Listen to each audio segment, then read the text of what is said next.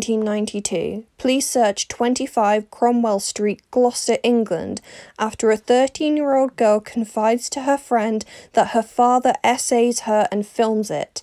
The friend in turn tells her own mother, who calls the police. Police visit the home and seize 99 adult videos, none of which are of the daughter's essay, but she gives a full statement to a solicitor, and all the children in the household that are underage are placed in care. Both the mother and the father are incarcerated and charged with SA. However, the case takes a turn when the children start talking about an old family joke.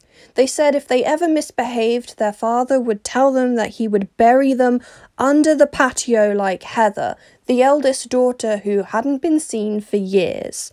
The police questioned the parents about Heather's whereabouts, and while they insist she is alive and well, the police don't believe them. After the police learn of a further 2 unaccounted for individuals linked to the family, the police obtain a warrant to search the house on the 24th of February 1994. By March 8th, at least 9 bodies were discovered at the property.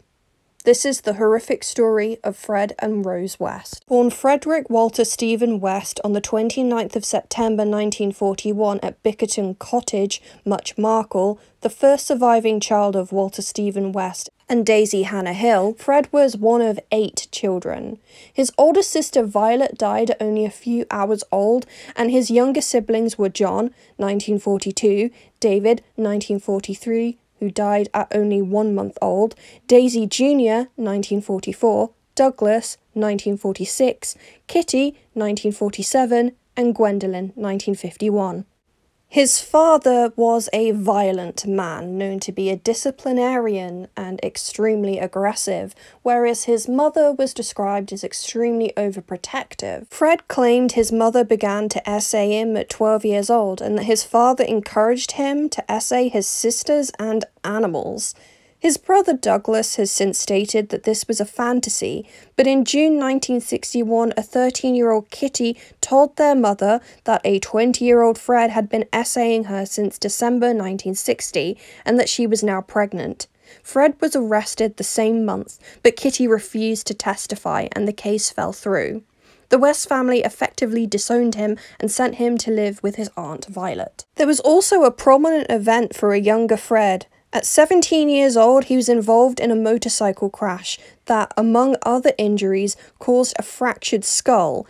Afterwards, he became prone to fits of rage. Fred was known to be a ladies' man and quite the charismatic character, but his first serious relationship would be with Catherine Bernadette Costello, also known as Rena for short. Originally from Scotland, she met Fred in 1960 and dated him for several months before she went back to Scotland, and by chance they met again in September 1962. Rena was pregnant at the time by an Asian man. They married on the 17th of November. Charmaine, Rena's child, was born March 1963. To explain her mixed-race heritage, they told people that Rena had miscarried the child that was Fred's and Charmaine was adopted. Later, all 3 of them relocated to Glasgow, and in July 1964, their first and only child, Anna Marie, is born. Editing Charlie here. So, I was looking at this part of the video and I realised I called her Anna Marie. I was using a source that referred to her as Anna Marie and different family trees that also called her Anna Marie. However, her sister May refers to her as Anne Marie and she published her book under the name Anne Marie as well. So I'm not sure if my original sources were incorrect or if she changed her name, but just know that if I start referring to Anna Marie as Anne Marie later on, they are the same person. Fred had numerous affairs, and when Rena discovered this, began her own with a man named John McLachlan. Fred caught the two embracing, and Fred punched Rena, which caused John to punch Fred. But Fred then drew a knife and stabbed John. Fred was known to physically mistreat Rena and their children. There was another turn of events on the 4th of November 1965. Fred accidentally hit a small boy with his van, who later died. He was cleared for wrongdoing but leaves Glasgow for Gloucestershire with Charmaine and Anne Marie. Rena later joins him alongside an acquaintance, Anne McFall, and friend Issa McNeil. To escape Fred's mistreatment, Rena arranged for her lover John and Issa's boyfriend John Trotter to discreetly take her, Issa, and the children back to Scotland. Between moving in and now, Anne had begun to be infatuated with Fred and likely tipped Fred off about the plan. When the Johns arrived, an altercation broke out between Fred and John McLachlan, and the police were called. The Johns, Issa, and Rena were escorted away, leaving Fred with the children. Rena was later imprisoned for 3 years after stealing from Fred in November, and then Anne moved in with Fred. In July 1967, aged 18 and 8 months pregnant with Fred's child, Anne McFall disappears. The following month, Rena returned to move in with Fred, and their relationship initially improved, but the following year Rena left again, allowing Fred to retain custody of the children. A fateful turn in the story occurs in early 1969 when Fred meets Rosemary Letts. Rosemary Pauline Letts was born on the 29th of November 1953 in Northam, Devon, England, to William Andrew Letts and Daisy Gwendolyn Fuller. She was the fifth of 7 siblings, with 4 older siblings: Patricia, 1954, Joyce, 1944, Glenys, 1950, and Andrew, 1952, and 2 younger siblings, Graham, 1957, and Gordon, 1960. Her father suffered from paranoid schizophrenia and was prone to extreme violence and repeatedly essayed Rose and her older sister Patricia. On the other hand, Rose's mother was a very sad woman, suffering from depression, and was given electroconvulsive therapy while pregnant. She received her last session of ECT just days before Rose was born. Her parents separated when she was a teenager. She lived with her mother for 6 months, but later moved in with her father at the age of 16. On the onset of puberty, Rose was reportedly fascinated with her developing body, deliberately walking around naked or semi-naked in the house in the presence of her younger brother Graham. At the age of 13, on numerous occasions, she would also creep into the 9-year-old Graham's bed and essay him and her youngest brother Gordon. And this would all lead up to her first encounter with Fred West in 1969, shortly after her 15th birthday. He was 27. The pair met at a bus stop, and Rose was originally disgusted by Fred, thinking he was a tramp, but quickly enjoyed the attention. Fred discovered Rose worked at a bakery and would often go by, on one occasion leaving her a gift. Within weeks of their meeting, Rose quit her job to nanny for Charmaine and Anne-Marie. A few months later, Rose introduced Fred to her parents, who disapproved. Her father, William, threatened to report him to social services. Rose ignored her parents and continued to date Fred, which led to her being placed in a home for troubled teens. She left the home on her 16th birthday and returned. Fred was serving a 30-day sentence for theft and unpaid fines, and Charmaine and Anne-Marie were in care. Upon his release, he collected his children and Rose and moved into a flat and then a house on Midland Road, Gloucestershire. William forced Rose into a medical examination in February 1970, and it was confirmed that she was pregnant, and so she was taken into care again. She was discharged March 6th on the promise that she would terminate the pregnancy and return to her family, but instead she moved back in with Fred. On the 17th of October 1970, Heather Ann was born to Fred and Rose. 2 months later, Fred was imprisoned for theft again, leaving Rose with Charmaine, Anne-Marie, and Heather. Anne-Marie recalls how Rose was harsh, critical, and violent. Both Anne-Marie and her younger sister May have released books recalling their experiences as children of the West family. It is a hard read, but shines a light on just how brutal their childhoods were under the care of Fred and Rose. Before Fred's release from prison on the 24th of June 1971, Rose claims that Rena returned to collect Charmaine. However, Rena called upon the home several times looking for her daughter. She was last seen in 1971 as well. On the 29th of January 1972, Fred and Rose West were married. They, Fred's first daughter Anne-Marie and their shared daughter Heather, all moved into 25 Cromwell Street. On the 1st of June, May June is born. Now, I'm naming all of the West children for a reason, and that reason is that they are survivors in their own right. What they went through was absolutely horrific, and unfortunately, later down the line, having the surname West would attribute stigma to them that they did not deserve. Shortly after May is born, Rose begins selling herself for adult activities and having relationships with lodgers they would take in. Rose displayed some highly sadistic behaviour towards her children, beating them for the smallest thing, and was prone to fits of rage. The children often note how Fred was never really aggressive to them. It was always Rose that showed this behaviour. Fred was a different kind of bad. He talked about adult activity openly and watched adult videos with his children present, often encouraging them to watch them with him. Again, definitely recommend reading the daughters' books because they go into detail and explain their experiences using their own words.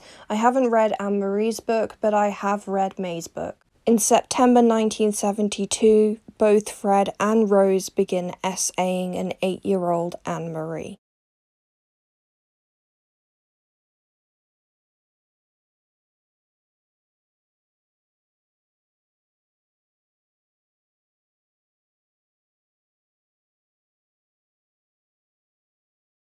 In October 1972, the Wests hired a 17-year-old Caroline Owens as their children's nanny.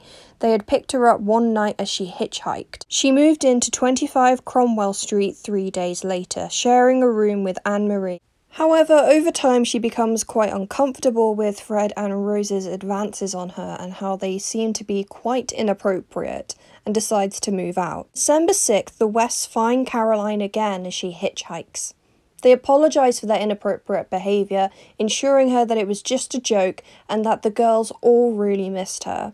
Caroline, feeling at ease that they had apologised, decided to accept the lift. However, shortly after, Rose begins to touch her. Caroline began to protest, but Fred stopped the car and punched her into unconsciousness. When Caroline woke up, she was bound and gagged in the living room of the Wests. She was given a cup of tea and a cigarette to calm down. Fred assured her that everything had just gotten out of hand and he was very, very sorry and they would return her home soon. However, the cup of tea was drugged. This began a prolonged essay from the Wests. When Caroline screamed, Rose smothered her with a pillow and restrained her at the neck before essaying her again. Realising the severity of her situation, Caroline gave up and stopped fighting the pair. The next day, one of the children knocked on the door in which Caroline was restrained after hearing her screaming during the night, and Fred threatened her that he and his wife would keep her locked in the cellar and allow his black friends to essay her, and that when they were finished, he would bury her body beneath the paving stones of Gloucester. They calmly asked if she would return to work for them as their nanny. She saw this as an escape avenue and agreed, later being able to escape that day. She returned home and informed her mother of what happened, and Caroline's mother reports them to the police. On January the 12th, 1973, the Wests stood trial for Caroline's abduction and essay. The Wests pled guilty, but Caroline couldn't face testifying, and so each was simply fined with £50, which in 2022 would be £557.25. Yep, that's all that happened. This sent a clear message to the Wests. If they were going to do this, they couldn't let their target leave alive. On the 20th of April 1973, a 19-year-old Linda Carol Goth's life is ended by the Wests. Born the 1st of May 1953, she was known to have lodged at 25 Cromwell Street and shared intimate partners with Rose. The day prior, the 19th, she had left a note for her mother saying that she was going over to a friend's house. She was never seen again. August 1973, Stephen is born to Fred and Rose West. November 10th, 1973, Carol Ann Cooper is abducted and her life is ended by the Wests. The 15-year-old, born the 10th of August 1958, had been placed in care following her mother's death. She was last seen by her boyfriend catching a bus to her grandmother's home. December 27th, 21-year-old Lucy Catherine Partington is abducted and her life is ended by the Wests. Born March 4th, 1952, Lucy was an Exeter student. She was taken from a bus stop along the A435. 1974. April the 16th, Therese Sagenheiler is abducted and her life is ended by the Wests. The 21-year-old was born on the 27th of November 1957, a Swiss girl studying sociology at Greenwich Community College. She was reported missing to Scotland Yard by her family in Switzerland when communication from their daughter ceased. The 15th of November 1974. 15-year-old Shirley Hubbard is abducted and her life is ended by the Wests.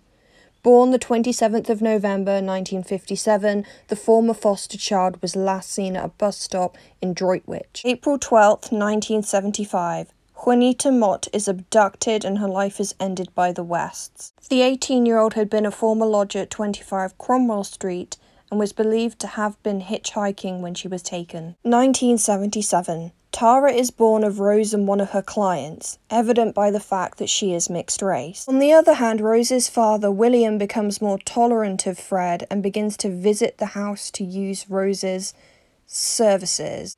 Anne-Marie is forced into also doing adult work by Rose, aged 13. In April 1977, Shirley Ann Robinson, aged 17, meets Fred at a cafe and moves in with the Wests the same month. Shirley and Fred begin an affair and she becomes pregnant around July. In 1977, Louise is born to Fred and Rose West. On the 10th of May 1978, Shirley, 8 months pregnant, has her life ended. She was 18 years old. Mid-1979, Alison Jane Chambers moves in as a nanny to 25 Cromwell Street. The 16-year-old was placed into care 2 years prior and repeatedly absconded from the home. August 5th, Alison's life is ended. This is the same year that Anne-Marie finally runs away from home. She was hospitalized for an ectopic pregnancy, and after being discharged, Rose savagely beat her. 1980. Barry is born to Fred and Rose West. 1982. Rosemary Jr. is born to Rose and a client, also evident by her mixed race. The following year, 1983, Luciana is born to Rose and yet another client. Again, much like Tara and Rosemary Jr., it's evident based on her mixed race. On the 19th of June, 1987, the Wests' final victim is their own daughter, Heather. Heather was trying to leave the household, and the couple may have considered this to be a threat. As well as this, she had confided in some of her classmates regarding the mistreatment that the West children faced. Heather was only 16 years old. Some bodies came with clues that suggested the motive of the crime. Surgical tape was found around the skulls of Carol, Shirley Hubbard, and Alison. Carol's limbs were bound with cloth. Shirley Hubbard was found with a rubber tube inserted into her nasal cavity. Alison was found with a leather belt looped beneath her jaw and tied at the top of her head. It is believed that all of the deaths, bar that of Anne McFall, Charmaine, Rena, and Heather, were primarily adult-related. All of this leads to the West's arrests and consequential charges in 1994. Fred admitted to ending his daughter Heather's life at 11:45 a.m. on the 25th of February. However, he claimed Rose was innocent and knew nothing about what he had done. He volunteered to show police where the body was. Heather was found at 2:15 p.m. on the 26th of February under the patio. However, a third thigh bone was discovered, indicating another body. Fred confessed to ending the lives of 2 more people. Alison Chambers was found at 5:20 p.m. on the 28th of February, and Shirley Robinson was found at 9 p.m. the same day. Seeing as 3 bodies had turned up at 25 Cromwell Street, the police decided to conduct a full excavation of the garden. On the 24th of March, Fred made a confession. I, Frederick West, authorised my solicitor, Howard Ogden, to advise Superintendent Bennett that I wish to admit a further, approx. 9 unalivings, expressly Charmaine, Rena, Linda Goff, and others to be identified. Fred would later confess to knowing the location of Anne McFall's body, but he has always denied ending her life. Herein is the full list of discoveries. As previously stated, at 2:15 p.m. on the 26th of February, Heather is found under the patio. Also, as previously stated, on the 28th of February at 5:20 p.m, Alison Chambers is found buried in the garden, as well as Shirley Robinson, found on the same day at 9 p.m. The 5th of March, at 11:47 a.m, Therese Sagenheiler is found buried in the house. 2:51 p.m, Shirley Hubbard is found buried under the concrete in the basement. 6th of March, 9:02 a.m, Lucy Partington is also found buried under the concrete in the basement. 11:15 a.m, Juanita Mott is found buried under the concrete in the cellar. 7th of March at 2:25 p.m, Linda Goff is found buried under the ground floor bathroom. On the 8th of March at 7:10 p.m, Carol Cooper is found buried under the cellar. Charmaine West was found on May 4th under the kitchen floor at Midland Road. Also in May, Rena Costello was found in a field near Fred's childhood home of Much Markle. Anne McFall was found in the same field the following month of June. On the 20th of April, Rose was arrested, though Fred maintained her innocence and ignorance to the crimes. On the 6th of May, they are both jointly charged with at least 5 counts of unaliving another person. On the 30th of June, they both appeared at the magistrate's court. Fred was charged with 12 deaths, whereas Rose was charged with 9.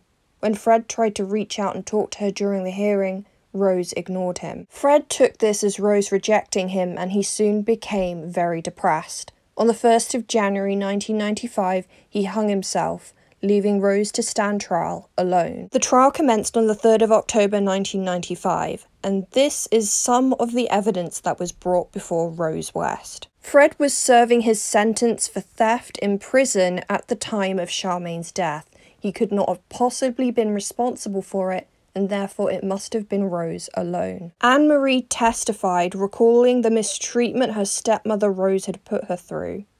Linda Goff's mother testified that she saw Rose wearing Linda's cardigan when she came looking for her daughter. Caroline Owens testified about her abduction and SA. 7 weeks later, Rose West was convicted of 10 counts, including SA and unaliving. The aftermath. Rose immediately appealed her sentence, but on the 18th of March 1996, it was denied. She has since been known to date Myra Hindley in prison, and she maintains her innocence to this day. In November 1996, Fred West's brother John West was found dead at his home after he hung himself. He had recently been on trial for SAing Anne-Marie, his niece. Anne-Marie had told the jury she was essayed around 300 times by John when she was a girl. In 2017, Stephen Letts, Rose West's nephew, was placed behind bars for 18 years after luring a young girl off the street. He took the 12-year-old, drugged her, and essayed her. Anne-Marie, Fred's first daughter, made TV appearances after the case and wrote a book in 1995. May, the second child of the Wests, wrote a book in 2018. Stephen, the third child of the West, attempted to end his own life in January 2002. Shortly after, he was jailed for 9 months for having an intimate relationship with a 14-year-old girl. Barry, the youngest son of the Wests, ended his own life in August 2020, citing that he was unable to get over his childhood. Caroline Owens, the girl who survived the Wests and managed to escape them, died of cancer in 2016. Investigation in the following decades would inform people that perhaps Fred West had more victims than he was charged with. At one point, Fred had a job that allowed him to commute across the country, and some girls have gone missing from those areas in the time period Fred was there. 15-year-old Mary Bastome is believed to be a victim of Fred West. However, police were unable to charge Fred with the crime due to a lack of evidence. She worked as a waitress at a cafe that Fred frequently went to. On the 6th of January 1968, Mary was abducted from a bus stop. Fred confessed to police that he was responsible for Mary's death after he essayed her in his car. Her body has never been found. To the friends, family and loved ones of Anne McFall, Charmaine West, Rena Costello, Linda Goff, Carol Ann Cooper, Lucy Partington, Therese Sagenheiler, Shirley Hubbard, Juanita Mott, Shirley Robinson, Alison Chambers and Heather West. I am so unbelievably sorry for your losses. I hope there is at least some comfort in knowing where they are and what happened to them and having a place to go and visit them finally. To the family of Mary Bastholm, I am so sorry for your loss, and I am sorry that her body has never been found. It must be unbelievably painful not knowing what happened to her. I hope that one day we can find Mary. To the survivors, those who are known and unknown, I hope that you have managed to find peace, that you have managed to get the help you need to recover from your experiences, and that the rest of your life is at least hopeful for you, and that you've managed to carry on. You are truly strong. On the 5th of October 1966, demolition of 25 Cromwell Street began. If only it were that easy to get rid of all the pain that happened there.